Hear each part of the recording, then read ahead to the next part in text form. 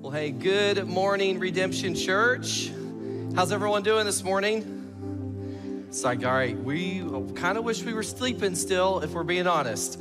That is fine. Hey, I'm one of the pastors here at Redemption Church. It's great for everyone here in person. Welcome. Everyone who's joined us online, welcome this morning. Today is an exciting Sunday. As you've heard from Pastor Brandon, we have so many things to celebrate and to be excited for. And there's actually a couple of other things that are happening that I'm really excited about that are happening this week on our campus. So as you guys know, we've been talking about prayer this year, right? So we started out the year and we're in this spiritual discipline of prayer. And as a church, we've been thinking of how can we incorporate prayer into the DNA of who we are? So there's a couple things that we've done with that. And one of the things specifically that we've done is we just opened our very first prayer room. And so a few months ago, maybe 5-6 months ago, a very special woman in our church by the name of Simone passed away. And her family wanted to do something special in her honor, and she loved Redemption Church. And so they actually donated towards this prayer room. And so we've been working on getting this thing together and ready for you guys. And what's really exciting is it's ready. And it looks so good. It's so exciting. So what we're gonna do is we're gonna launch it with 24 hours of prayer starting this Wednesday. So at 12 a.m., so I know you're probably gonna have your alarm set. You're gonna be up and like, okay, 11:59, there we go, 12. Starting at 12, you can start booking a time in the prayer room. The prayer room is located here on campus, right around the corner. That probably doesn't help you guys. You're like, there's corners everywhere in this place. So if you go out this building like you're going towards this door right here, like you're going towards our kids, and make a left down the breezeway, you'll see our signage for our prayer room. And essentially, it's a space where you can sign up all times of the day or night, and you can come in and just have a place to be quiet, to be solitary, sit and pray and seek the Lord. And we've even got some area in there where you can leave prayer requests. So if you're comfortable leaving things for others to pray for, you can put those on the wall and leave those.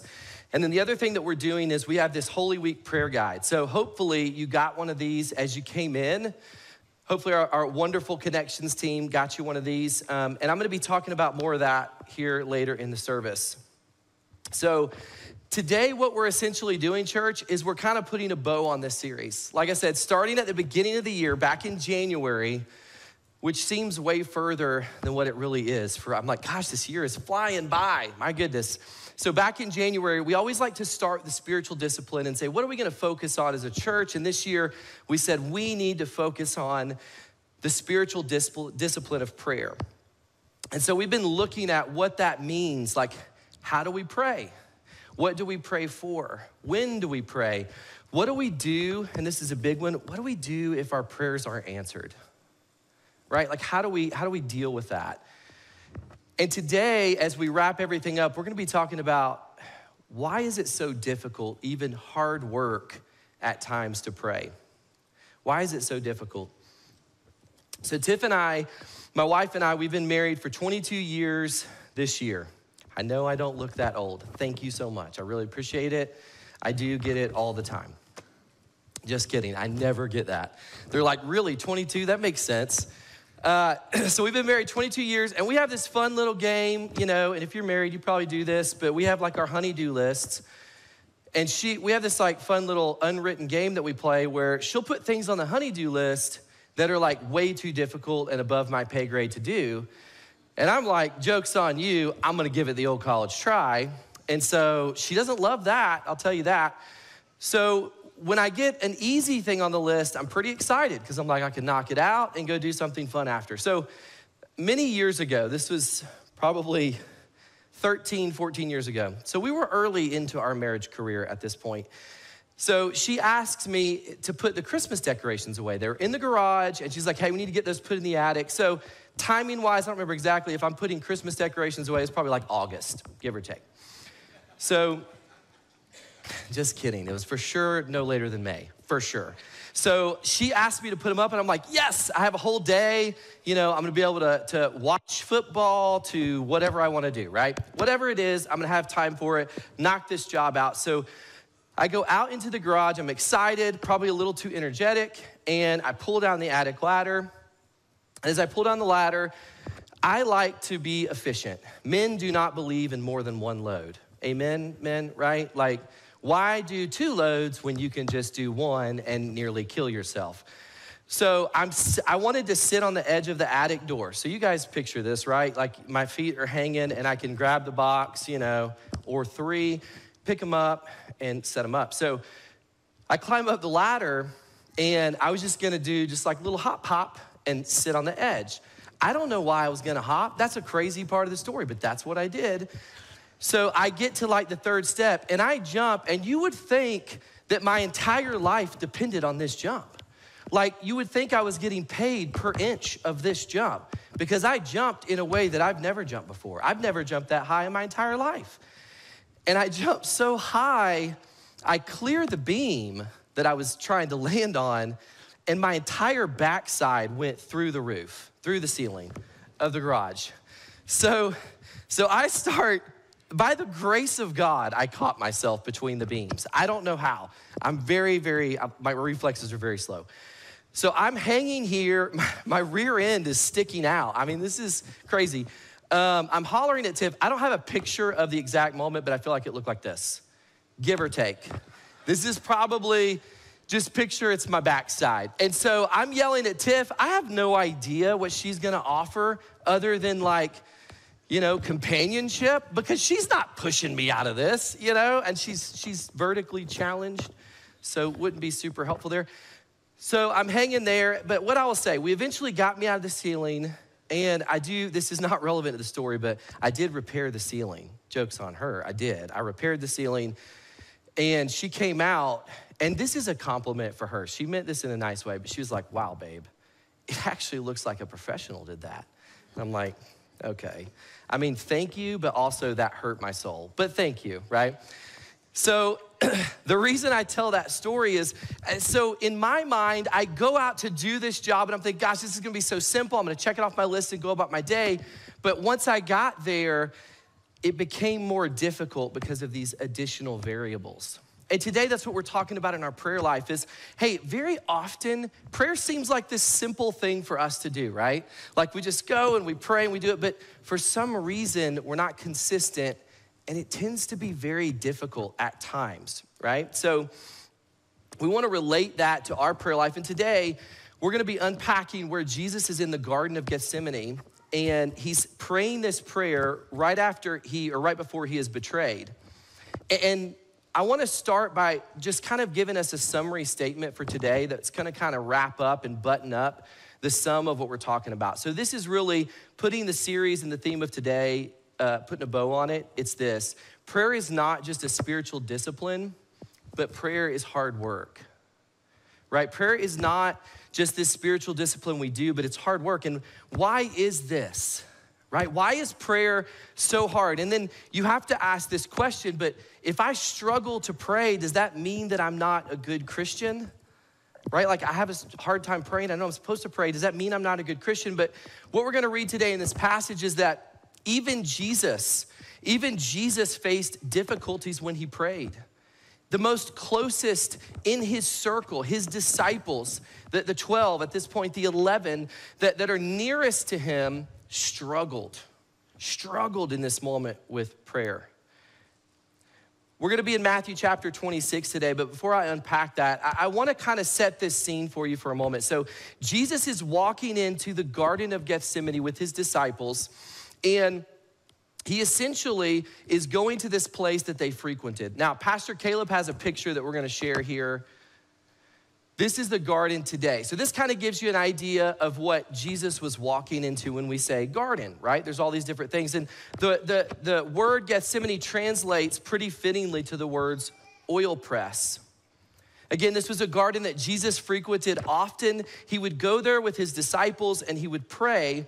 And this is the scene where we're seeing this. And I think the reason the word oil press is so fitting, because what we're gonna read today is that the weight of what Jesus' mission and fulfilling it meant was crushing to his soul. It was just so heavy and so weighty. And he walks into the garden, and I picture here at the beginning as he's walking in, and he sets the 8 aside, right? He leaves the 8 here and says, you guys sit here watch and wait. And then he goes a little further with the other three, with Peter, James, and John. And he brings them closer, further down, and then he sets them and says, keep watch and pray. And then he goes a little further, and when he goes a little further to pray, starting in verse 36, this is what we read. Again, Matthew chapter 26, and we're starting in verse 36. Then Jesus went with them to a place called Gethsemane, where he and his disciples, and he said to his disciples, sit here while I go over there and pray. And talking with him, Peter and the two sons of Zebedee, James and John, he began to be sorrowful and troubled. And he said to them, so this is to the three, my soul is very sorrowful, even to the point of death. Remain here and watch with me. And going a little further, he fell on his face and he prayed, saying, my Father, if it be possible, let this cup pass from me. Nevertheless, not as I will, but as you will. And he came to the disciples and he found them sleeping. He went back to the three and he said to Peter, so could you not watch with me 1 hour? Watch and pray that you may not enter into temptation. The spirit indeed is willing, but the flesh is weak. Verse 42, again, for the second time, he went away and he prayed, my Father, if this cannot pass unless I drink it, your will be done. And he came and found them sleeping, for their eyes were heavy. So leaving them again, he went away and he prayed for a third time, saying the same words again. Then he came to the disciples and said to them, sleep and take your rest later on. See, the hour is at hand, and the Son of Man is betrayed into the hands of sinners. Rise, let us be going. See, my betrayer is at hand. So this brings us back to the original thought, which is, so prayer is hard work and it's difficult, but why is this? Well, the first reason for this is because prayer requires complete honesty.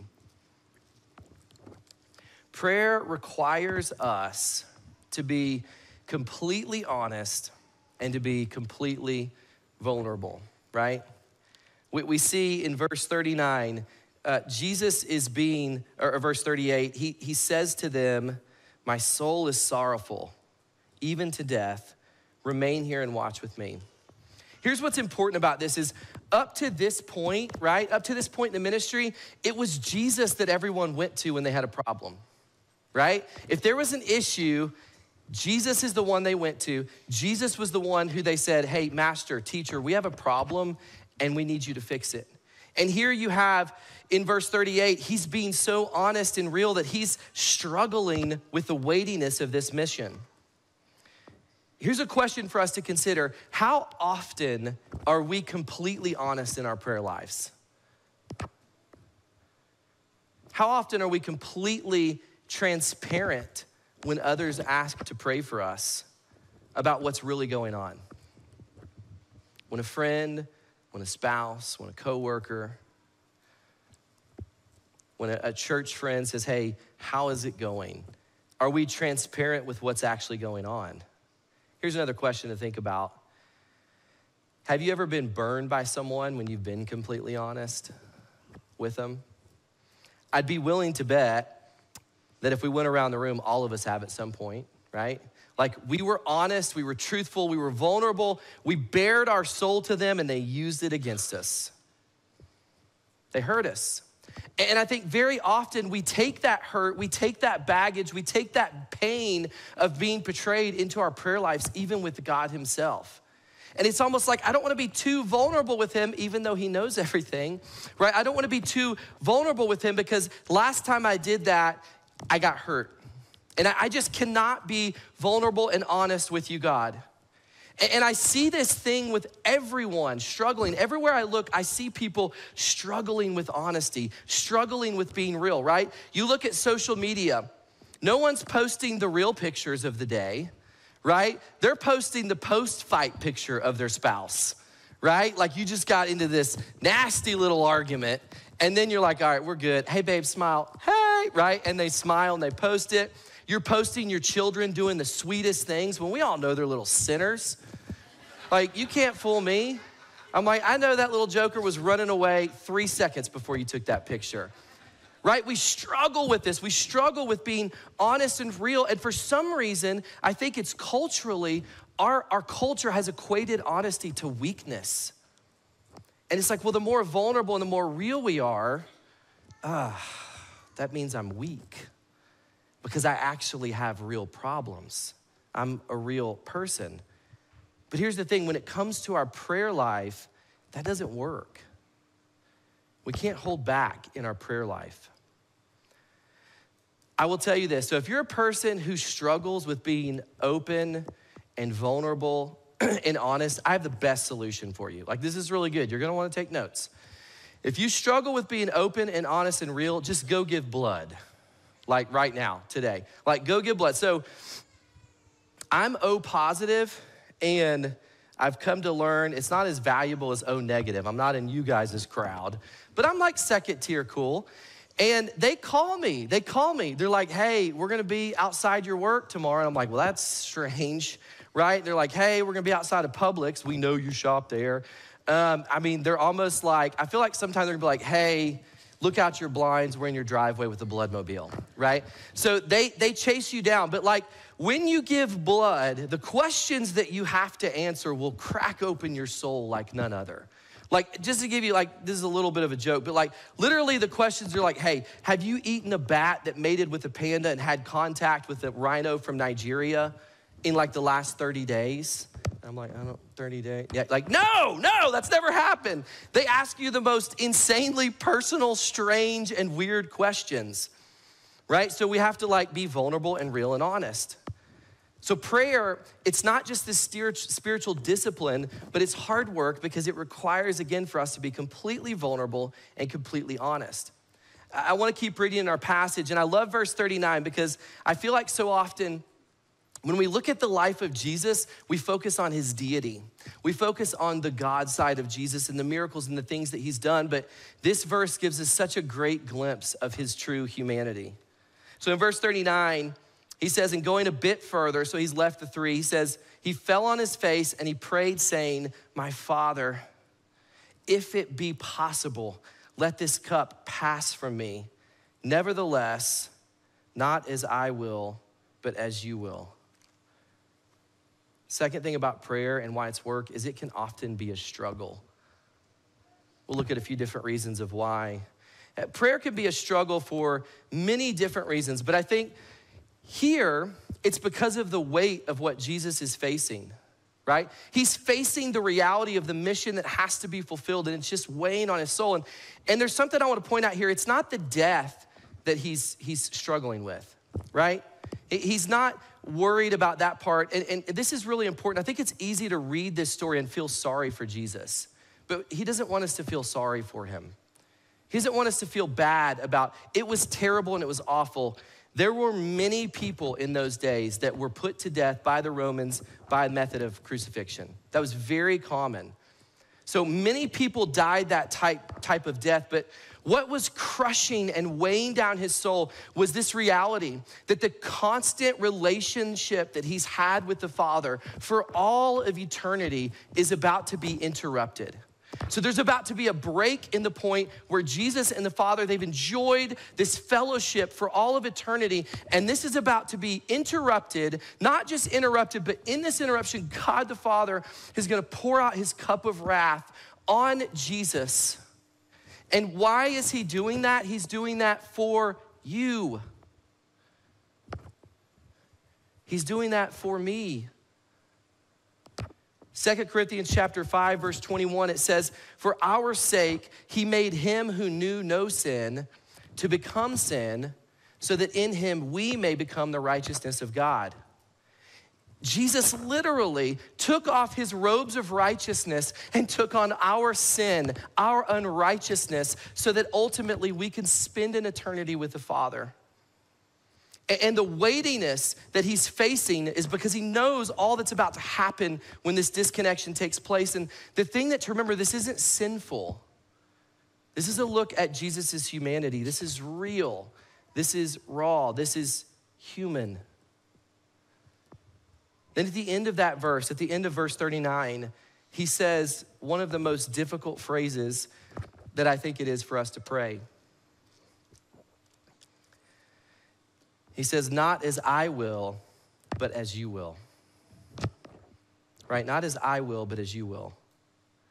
And when we pray, I think one of the reasons that we struggle with this so much is because when we pray, we have to face the reality that there's another possible outcome than the one that we're praying so desperately for. We have to get real and understand, God, I'm seeking you. I'm desperately praying for this. But there's another opportunity. There's another option of how this could come out. Earlier in the message, when I was talking about the prayer room, I was talking about Simone. And I have a picture just to put a face with a name for you guys. This was taken a couple weeks before Simone passed away. And, you know, it's funny, knowing Simone was such a gift, but even in that moment, she was weak and she was tired. She was ready. She had the energy to make fun of me when we walked in. That was my favorite part, is she was able to make fun of me. We've known each other a long time, and it was a very sweet moment. But gosh, I remember walking out of that room and walking out of the house, and my heart broke. My heart just broke. And I told Tiff, I'm like, babe, this is like one of the hardest for me in my personal life, in my ministry life. Like, God, I'm pleading for there to be another way. Lord, would you heal? Would you restore? Gosh, and that's why prayer can be so difficult. Because if we're doing it in the way that Jesus said, the prayer that we have to pray that takes so much courage, that takes so much faith, and it's so very hard to even utter the words, "Is not my will, but yours." And as humans, from the very beginning of time, since the garden and the fall of Adam, that's not the prayer we've been praying. Starting with Adam, we're praying the prayer, not your will, but mine. So this prayer that Jesus is praying, it shifts this paradigm. I also think that we struggle with prayer because we live in a culture of distraction. We're constantly distracted, right? So something to think about. I was prepping for this week and I was sent this, but our attention span is actually, they've researched this. Our attention span is actually dropping each year if you've researched this. So back in 2000, so many of you are like, 2000, I wasn't even born yet. Pipe down, okay? Easy. Right, but so back in 2000, they measured it and our attention span was like 12 seconds. By the way, side note, I'm very ADD, as you know, right? And I thought about this and I'm like, who are they surveying? Because I would have totally set that number more correct back then. They're like, this guy's attention span is like 3 milliseconds, right? He's chasing rabbits. So they said, hey, it's 12 seconds. Well, since 2000, so in 24 years, it's dropped all the way to 8 seconds. So it's dropped 4 seconds. Percentage-wise, that's pretty bad. To put it in perspective, because you may be thinking, hey, 8 seconds, that's not that bad. That's true. But for perspective, a goldfish's attention span is 9 seconds. A goldfish would pay attention to this message more than most of you. That's crazy. We're losing to goldfish, people. Like, we've got to work on this, right? So between social media and digital everything in the world that we face, we're distracted constantly. We need to be entertained is really what it comes down to constantly. So one of my favorite pastors, Pastor John Piper, he says this quote about the attention span dynamic. He says, I'm convinced one of the great uses of Twitter and Facebook will be to prove at the last day that prayerlessness was not from a lack of time. Ooh. You wanna hear something crazy? He said that 15 years ago. That's unbelievable. Prophetic indeed. Prayer is also work, number 3, because it requires persistence. We have to be persistent. So I want to cherry pick a couple verses here. I just want to say, so verse 39, I'm going to jump right a little. It says, my Father, if it be possible, let this cup pass from me. And then down in verse 42, again for a second time, he went away. My Father, if this cannot pass until I drink it, your will be done. And then verse 44, so leaving them again, he went away and he prayed for a third time, saying the same words again. So 3 times. 3 times, Jesus makes this request, makes this petition to the Father. And I think this for us is emphasizing, hey, it's really important to be persistent in our prayers. As a parent, I get this. This makes total sense to me because if you have kids, you get it too, right? Like, because think about your kids. When your kids are hounding you over and over and over and over for something, you hit a point where you're just like, fine, whatever, I don't care, just do it, right? And then you're like, sorry, Lord. But I just hit this point where I'm almost like, I just zone out and I'm like, I don't even care. He might have just asked to jump off the roof into the pool. I don't care, good luck. You know, I'm not taking you to the hospital, buddy. We've already been there a lot recently. So you may find yourself persistently praying something over and over and over, and you might be again asking, like we said at the beginning, am I a good Christian? Does this mean God doesn't love me? Does this mean God isn't listening? No, it just means keep praying. Keep being persistent. Keep asking. We have to be persistent. And then 4, prayer is work because sometimes those closest to us will let us down. Prayer is so very difficult because there are times in our life where the people that we've let closest to us, right, they're the ones that are our inner circle. They're our people, and sometimes they let us down. And we see that here. We see this multiple times, right? We see in verse 40. Verse 40, he came to the disciples and found them what? Sleeping. Verse 43, he comes to them and found them again sleeping, for their eyes were heavy, right? Then verse 45, sleep. He came to the disciples and said, sleep, take your rest later on. Right, so we've talked about the weight of what Jesus was facing in this moment. We've talked about what it is to have the crushing weight of this mission he needs to fulfill weighing down on him. And in this moment that he's facing likely the most distress of his entire ministry and life up to this point, in that moment, all he wanted was to face this with his closest friends. To have his disciples, his friends be near and to pray with him. Again, we're seeing Jesus' full humanity on display. That's very human to me, right? Have you ever faced a time in your life where this is kind of how it's gone? Where you were facing something so incredibly big, so incredibly difficult, the biggest obstacle that you've ever faced, and you're like, I cannot do this alone. I need my friends, I need my family, I need my person, those closest to me, just to be present with me. And you know how when you're facing that, and those people get near you, and your soul just gets a little lighter, and you start thinking, maybe I can handle this. This is difficult, but I think I can face this with everyone. Gosh, my wife is that person for me. I come home and I might have had the worst day in the world, right? I've had a terrible, terrible day. She's my person I go to. And she knows, she can tell. We've been married 22 years. She knows when I've had a bad day, and she'll come in, sit there, you know, while I'm showering and getting ready and things, and just let me vent.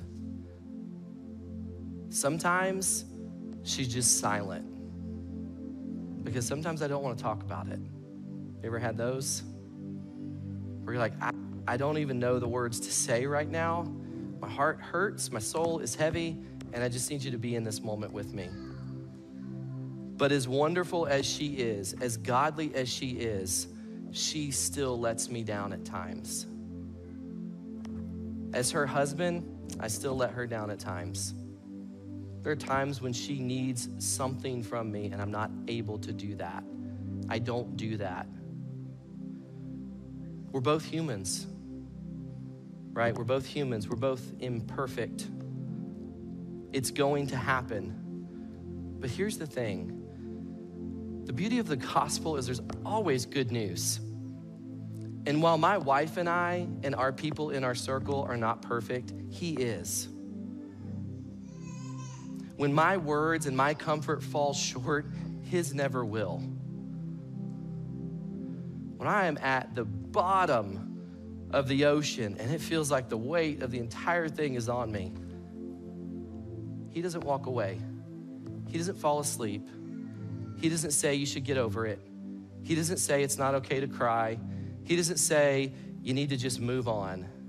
He sits in that angst with us. He sits with us. He bears those burdens. And in those moments, we can take comfort in his provision, not the provision of the world.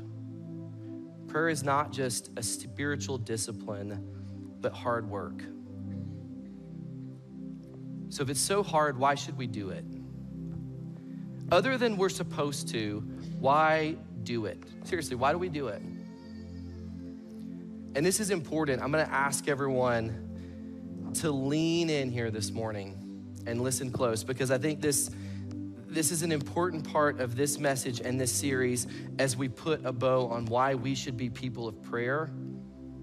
And it's this: prayer prepares us for what's to come. That's why it's so important. Right, verse 46. I love verse 46 because we see God, or we see Jesus pouring out his soul. And then in verse 46, it's almost like there's this shift in his spirit, right? He says, rise to the disciples, rise, rise, let us be going. See, my betrayer is at hand. Gosh, you can almost feel the change in his demeanor.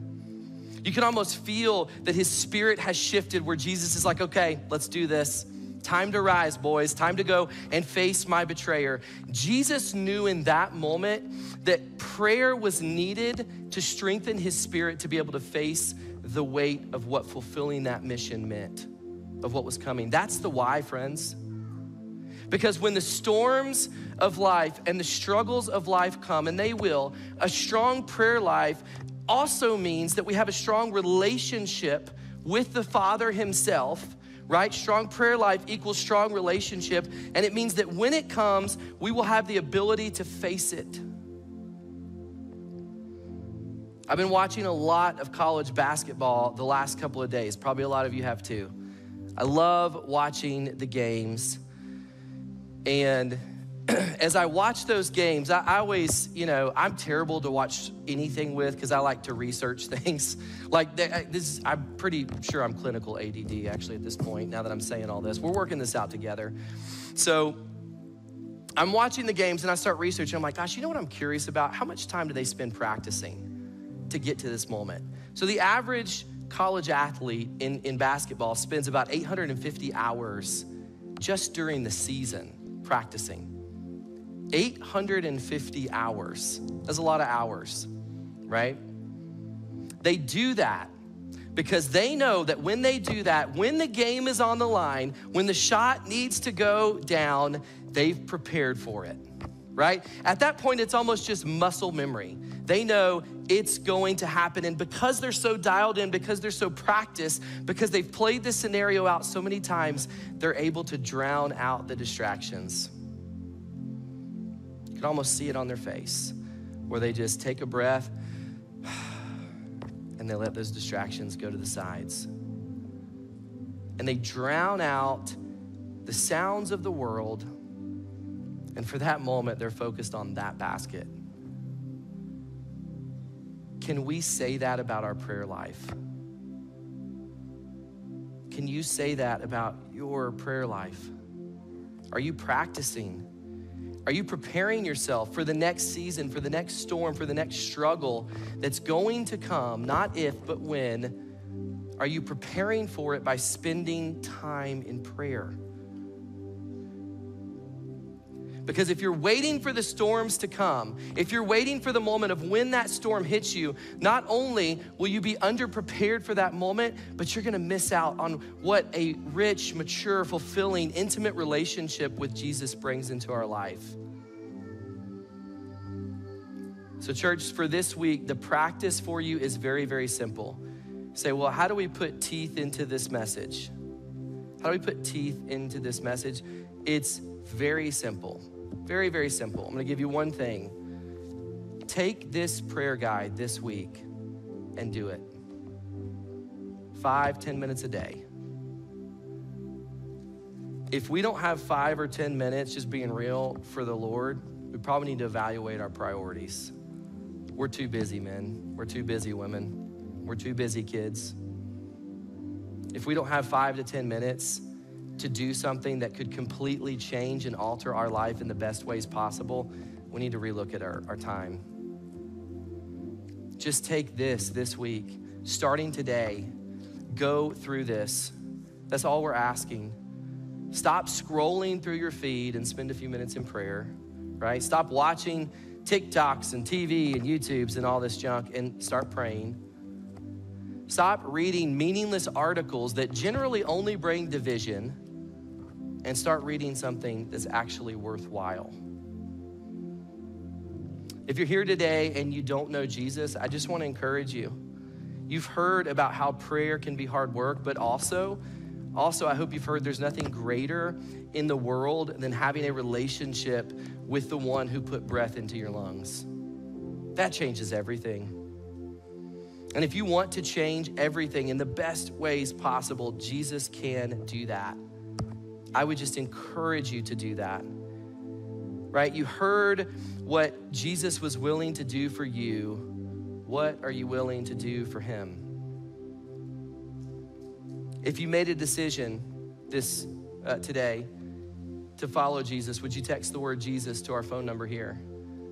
If you want to be baptized, text the word baptism. If you need prayer, I encourage you, take that prayer card, fill it out and drop it in, or even better, in just a few moments, our prayer team is gonna come forward, and when they do, find them, hug their neck, and pray with them. Forget what it looks like to everyone in the room. They don't care. Worry about you and Jesus.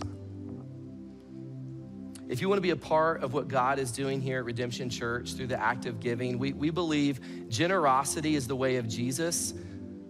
Everything else is the way of the world. If you want to give to the mission that God is doing here at Redemption Church, you can do it in one of 3 ways.